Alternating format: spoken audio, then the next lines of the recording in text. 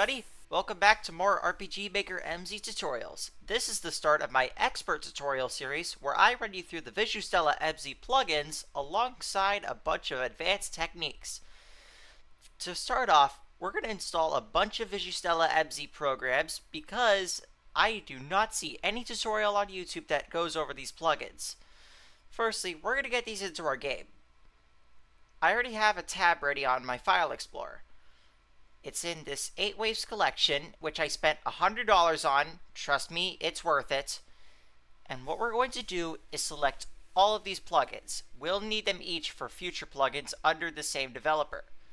Credit goes to VisuStella MZ's developers. They have done a very good job with making these. What we're going to do is copy these. You can click on this button if you're using Windows 11. Very handy. Now what we're going to do is go into a game. In this, I've decided to set up a new project just for this. I have it in Documents, RMMZ, and it's Project Super Smash.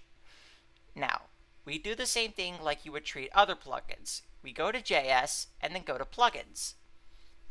And we're going to paste them. You can click this button if you're using Windows 11. And we have them all installed.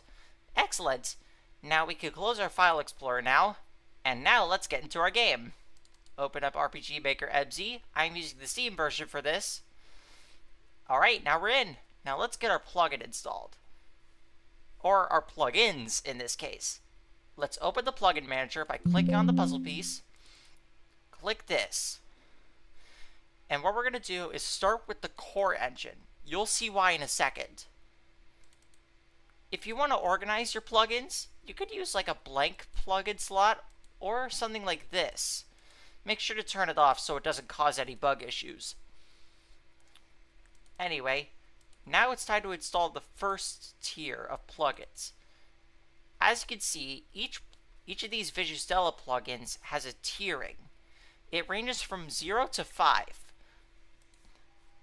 A tier that looks like this, say 0 should always be above 1, and 1 should be above 2, and so on. Now we're going to repeat this process for each of the other plugins. This might take a bit. Events move. Items equip. Main menu. Next is message. Then we have options. There we go. And next we have save. And finally, skill states. Each of these plugins does something huge in their own right. Now, we're going to take a look at one of these plugins and just look at the help section. Some plugins have what is known as note tags that you put into the note tag or note slot of very specific things. Now, if I could just, there it is. Here's one. Now, let's take this one for instance. You would copy this note tag and then put it in whatever note tag you think it should go in. Usually, it displays it in the plugin itself. For instance, these can all go in skill note tags. We're not going to do that in this episode. Anyway, we're going to open up this game, and let's see how much different it looks. Now, as you probably noticed, the game started immediately, as opposed to starting with the title screen. That's an option with the plugin itself. Now, some plugins may drastically change how things are played. For instance, I can now move diagonally. You cannot normally do that with some plugins. Now, you can also see the menu looks way different. That's part of the main menu plugin.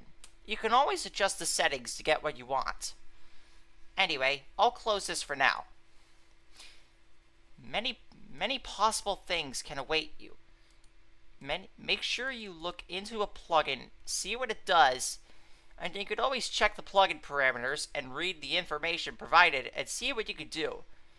And even some plugins will allow you to use JavaScript, which will make your life a whole lot easier if you know how to use JavaScript. Anyway, I'm not I'm not suggesting you learn JavaScript, but you should probably do so anyway, just to learn how this stuff works. Anyway, JavaScript is not mandatory. You can do all this plugin stuff all without JavaScript knowledge. Anyway, let me close this. And that'll be it for this tutorial for now. I'll be back in a future episode where we go deeper into these plugins. See you guys for now. Happy learning!